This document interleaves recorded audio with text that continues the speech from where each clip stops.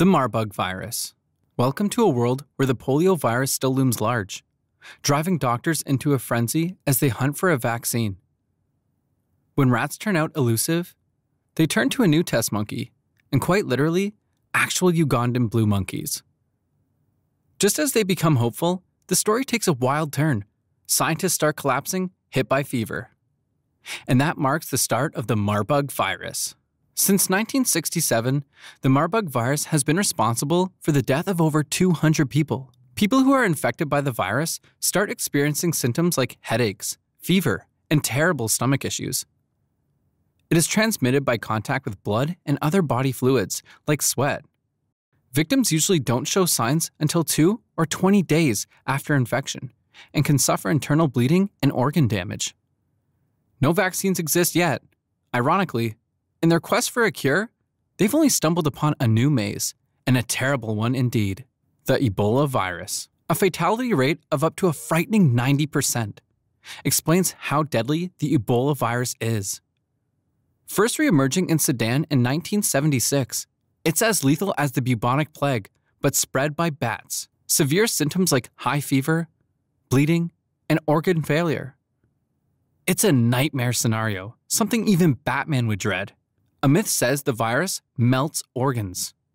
But the truth is even scarier. It destroys the spleen and kidneys, crippling the body's defenses. Victims suffer from dehydration, sore throat, difficulty breathing, internal bleeding, sudden fever, and intense pain and headaches. The virus rapidly multiplies in the liver, leading to stomach pain and vomiting. Luckily, there is now a vaccine. Approved in 2019, RVSV-ZEBOV combats the Ebola virus with great potential. For high-risk individuals, the drug has been a breakthrough in the fight against one of the world's deadliest microbial terror, rabies. No one is new to a dog bite, but you may not know that it could drive one crazy. Spread by saliva from raccoons, bats, squirrels, and of course, dogs, the rabies virus is among the Lyssa family. Coincidentally, Lyssa is Latin for rage. The virus is a literal maddening virus. You might expect that your body's defenses would kick in early and punch down the evil virus.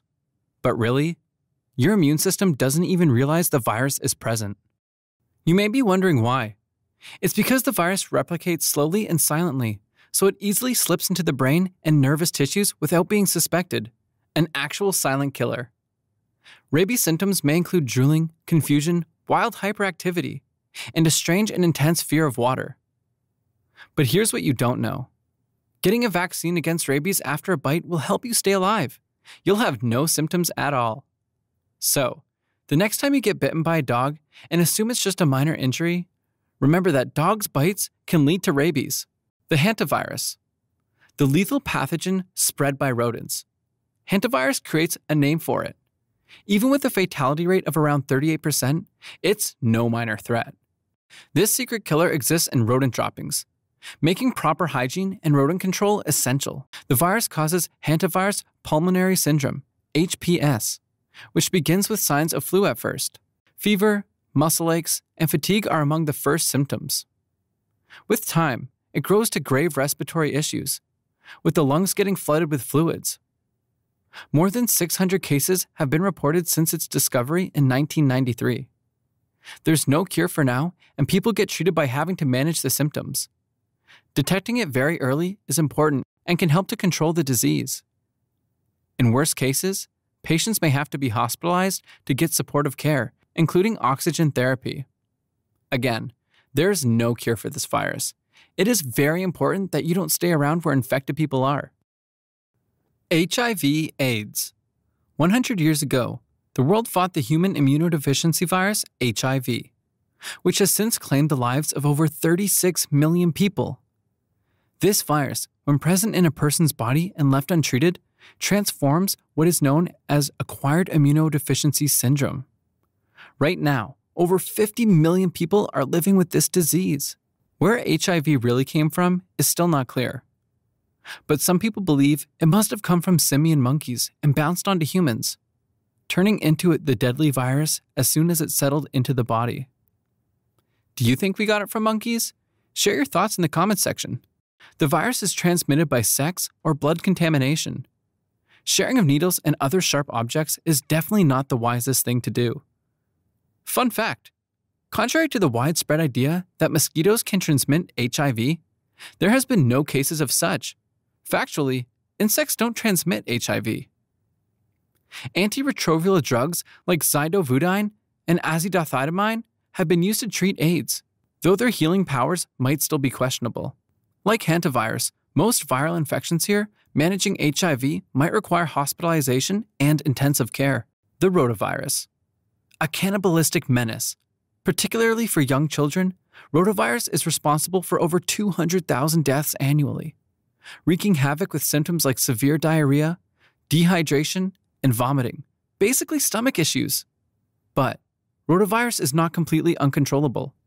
When children are immunized early enough, their lives can be saved. Dengue fever. Many people might be aware that dengue fever has killed millions worldwide. From hundreds of thousands in the 1970s to almost a billion in the last 2 decades, dengue fever really took lives. Like the deadly malaria disease, the dengue virus is borne by mosquitoes. Symptoms include high fever, severe headaches, joint and muscle pain, nausea, and a rash. In the worst cases, it becomes dengue hemorrhagic fever, which can be very deadly if not treated. Infected victims bleed to death that started from something as small as a mosquito bite. Prevention is important. You can use mosquito repellents or mosquito nets to avoid being bitten. Make sure you put on long sleeves and pants when outside. Clear stagnant water around your home. Eliminate all mosquito breeding grounds. Beat the bite. Smallpox. Over a millennia ago, smallpox wiped out over 1/3 of Japan's population. Technically, 1/3 of the people who suddenly went blind in the 18th, 19th century actually suffered from the disease. Smallpox, a disease that is easily contagious, is caused by the variola virus. Thanks to vaccination efforts that helped eradicate it since 1980, we can now save ourselves from this virus. Signs of smallpox include high fever, body aches, and a rash that turns into bumps filled with fluids. Smallpox killed millions year after year during its peak, making it one of the deadliest diseases in history. Again, vaccines were at our rescue. COVID-19. Let's go back to the year 2019 when everyone was going about their daily business. What we didn't know was that we were about to witness a global lockdown that would shake the world. The coronavirus pandemic forced people to stay at homes and also claimed the lives of 5 million people worldwide. As of now, there have been over 250 million confirmed cases, which shows the virus's ability to spread, affecting societies and economies worldwide. There have been theories of its reoccurrence. One conspiracy theory viewed it as a biological way for the New World Order to begin. Another explained that it was created in a lab and allowed to spread to test its potency on humans on a much larger scale. Whether a scientific hoax or a test experiment, nobody knows.